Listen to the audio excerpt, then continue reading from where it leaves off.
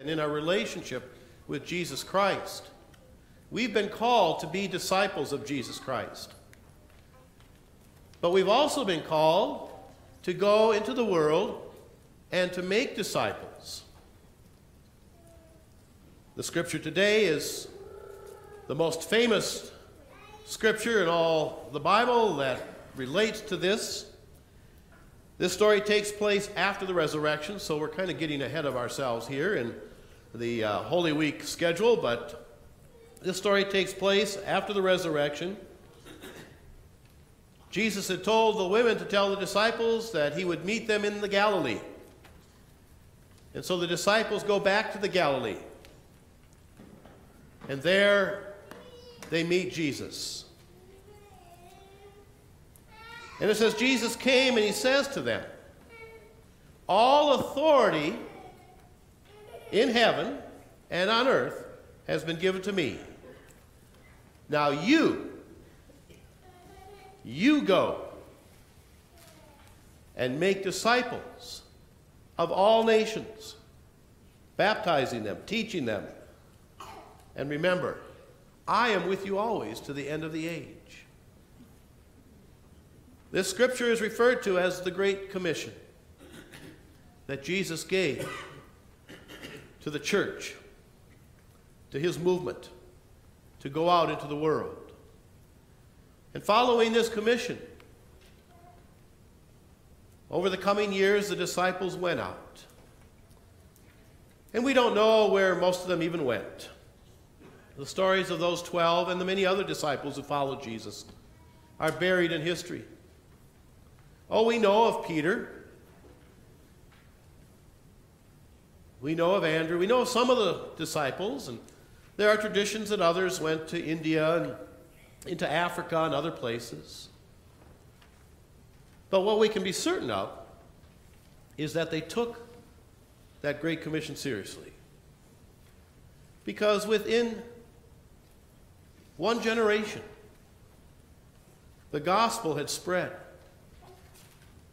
throughout the world as the disciples knew it at that time, throughout the Roman Empire, all the way to Rome, which was the heart of the empire, as we follow Paul through the book of Acts.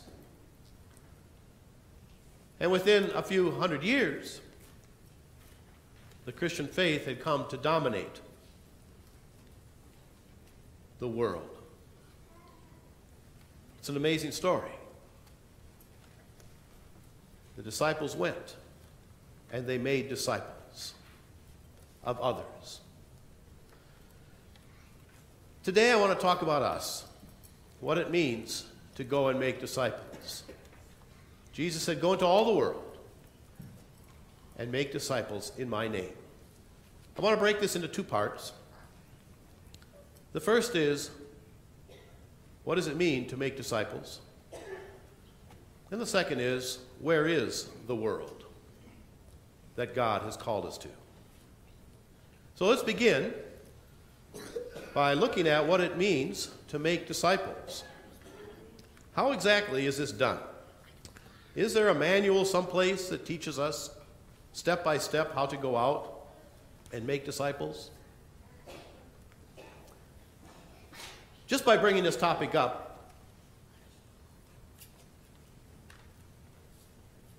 I can tell that some of you are terrified. Is he going to tell us that we have to go out and start preaching to others? What does it mean? Because that's what, when we first hear that word, that we are to go and make disciples, the first thing that comes to mind is that we have to go out with our little tracts. We have to grab hold of people. We have to ask them the traditional questions. You know, it might be in different forms, but are you saved? Do you know Jesus as your Savior and Lord? And if they can't, you know, or the classic one I just love is, if you died right now, do you know that you go to heaven? And then, of course, if they say, I don't know what you're talking about, or I don't understand, then we lay on the 4 spiritual laws. We have to get our little and then we have to pray the sinner's prayer, and if we do everything just right, then we'll make a disciple of them. We'll bring them into the fold. Now, if that doesn't scare the bejeebers out of you, it certainly does of me. because that isn't me at all. It is some people. Some people can do that. And among those who can do it, some can actually do it well. And we've probably got some of those who don't do it so well. But that's in our mind. Is that what Jesus is telling us to do? Jesus says we got to go out and grab people, and it's our job to do that? Well, I'm not disparaging that. I'm not saying that that's not proper for some people who have the gift of what we might call evangelism. But I would suggest that there are other ways, and that the vast majority of us are not equipped or even called to that kind of evangelism. So there's three things I'd like to say about what it means to make disciples. First of all, there are as many ways to do it as there are people, because God has given us all a variety of gifts and talents. The question is how we use the gifts that God has given to us in order to make disciples. And if you have the gift to preach, then go and preach. But very few people have that gift. Most of us have to find other means and other ways of sharing the gospel. And I'll share that in just a few moments. But the first thing we need to understand is that there are a variety of ways of sharing the faith. The second thing that I want to emphasize, and I think this is very important, is that we're not alone in this task. Jesus did not say, Peter, you must go. He didn't say, Andrew, you must go. He said, all of you must go. We go together. It's not like I have to go out and save the world. We are the church. We are the people of God. And as a community, we're responsible for going and making disciples. And that's good news. We don't have to do it alone. We don't have to do it by ourselves. We go together as a community. Jesus said to the church, go. Go forth and make disciples. Go together. We have a responsibility as the church, not as individuals, but together we're called to go forth. So we're called to go forth using the gifts that we have. We're called to go forth as a community. And here's what I want to emphasize today. That we do just as well preaching the gospel by the way we live our lives as we do by speaking the gospel. You've probably heard the saying, go and preach the good news, and if necessary, use words. Here's what I want to emphasize today when we talk about going and making disciples. That just as important as the words that we use is the life that we live. Our greatest witness and our greatest instrument in making disciples is how we live out our Christian life. The faith that we have in our hearts, how we live that out in the world. I just need to pause right now for a moment. Can we just be in a spirit of prayer? So, as we go to make disciples, what I was trying to emphasize is that the most important thing isn't the words that we speak. It's how we live our life. It's how we live who Jesus Christ is to us. What people see in us. What they see within us.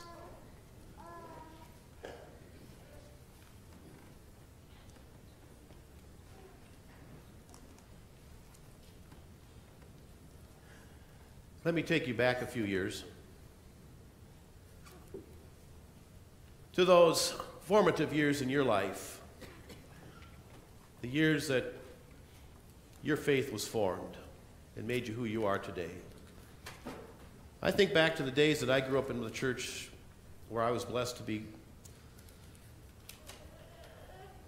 And the greatest messages that I received. Now, this is kind of embarrassing to say, but in 18 years of going to that church, I don't remember hardly one sermon that was ever preached. I hate to say this, but I dare say that most of you will never remember more than maybe one thing I've ever said in the 20 years I've been here. You might remember it for a week, but if you look back, I don't remember what the pastor preached on.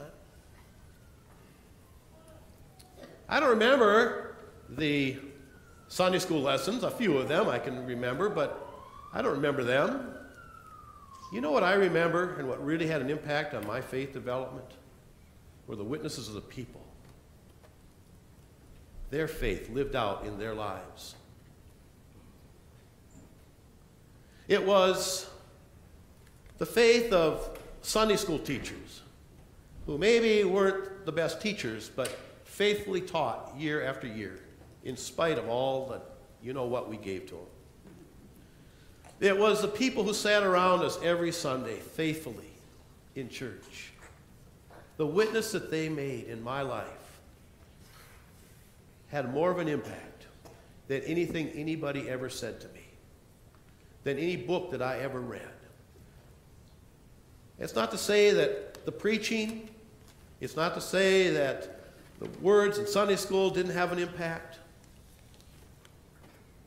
but far more important were the impact of the lives of those around me. People who I saw their faith being lived out on a daily basis. You know, a person can preach all they want. I can get up and try to let people know that I'm a great, fine Christian. I can talk to people all I want about the fact that I go to church every Sunday, and I can put bumper stickers on my car that say things like, in case of rapture, this car will be unmanned, and I can hang a cross on my mirror, and I can wear a Jesus t-shirt, and I can do all of those things that some people think are great ways to witness, and maybe they are. But all it takes is for me to make a disparaging remark about someone else, to tell an off-color joke, or make a racist comment, and everything that I have preached goes down the drain. Now, it may sound unfair. We know in the church that we're all sinners, and we all make mistakes, and we're all gonna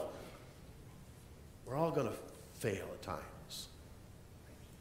And we're here today to comfort each other in that knowledge and to support each other and pray for each other. Here's the unfair thing about it. When we go out into the world doesn't know that. The world knows that we profess to be Christians. And when we mess up, guess what? The first thing they look at is say, well, look at those Christians. What a bunch of hypocrites. Now, that's unfair. That we have to go out there and we have to try to be better than what we know we really are. But the fact is that out there, the world is judging us. And the world is judging Jesus by the way we live our lives. And one little slip-up. A church can be doing such fantastic things. A church can be feeding the hungry. They can be opening their doors to the homeless. They can be reaching out in missions and doing all kinds of wonderful things. And you know what happens when the pastor gets caught in some indiscretion? You know what the media immediately latches onto. It's not all the good things the church is doing. It's the one negative thing. So what I'm trying to say is that when we go out into the world, we make disciples. Not so much by the words we speak, but by the life we live. Are we showing the world that Jesus Christ has made a difference in our lives? And yes, we will fail. And thankfully, God will forgive us. But we have a tremendous responsibility. Tremendous responsibility to be a faithful witness to Jesus Christ. Not so much to ourselves, but to the world. Now, where is the world? Where is that world that we're called to? Jesus said, go into all the world. Well, the world is that place that God has called us to. Now, we're called to go overseas. Maybe not so much in our own bodies, but we send financial gifts to missions around the world. We support missions. We go out on short-term mission activities. There are many ways that we can reach out to the world beyond our own community. But by and large, the world that we find ourselves in is the world that we're in right here. And we become a witness to that world where God has placed us.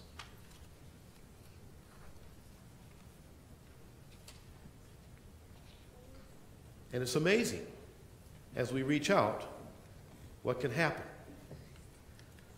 Now, I'm going to use a very specific example here. And it's going to end with a challenge to you today. But I received a challenge from our bishop this past week. Every year we take up a love offering during the month of May, and we take that to annual conference. This year, your lay delegate will be Luann Tashan, and she and I will be taking the love offering with us. But our bishop has added to that another challenge this year. He is challenging our annual conference. I'll get the wording down. It says, I write today to invite you to join me in making the 2013 love offering a truly extravagant expression of the kingdom's economy by assembling and collecting 5,000 cleaning buckets to add to our regular love offering.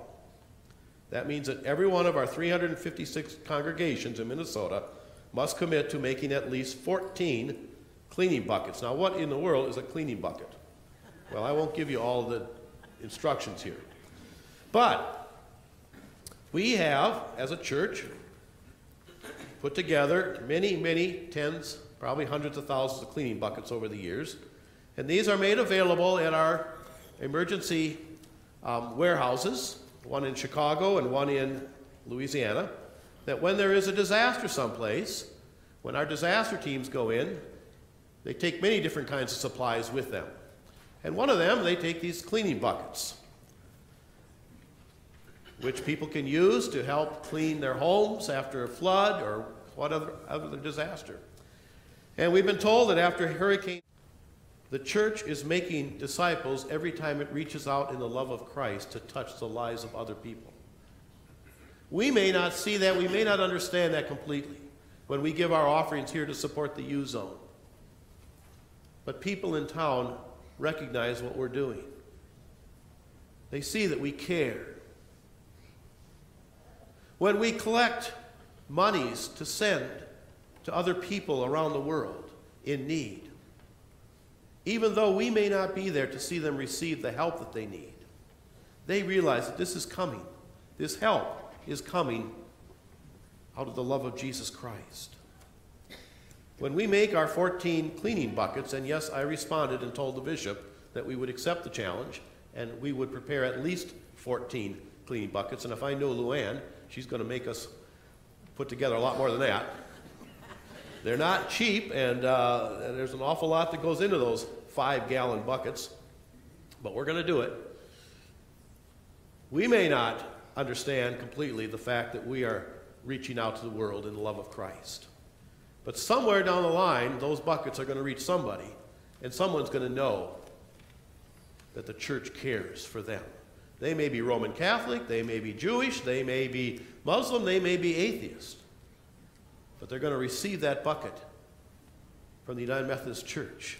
They're going to receive aid from the United Methodist Church as a sign of God's love for them.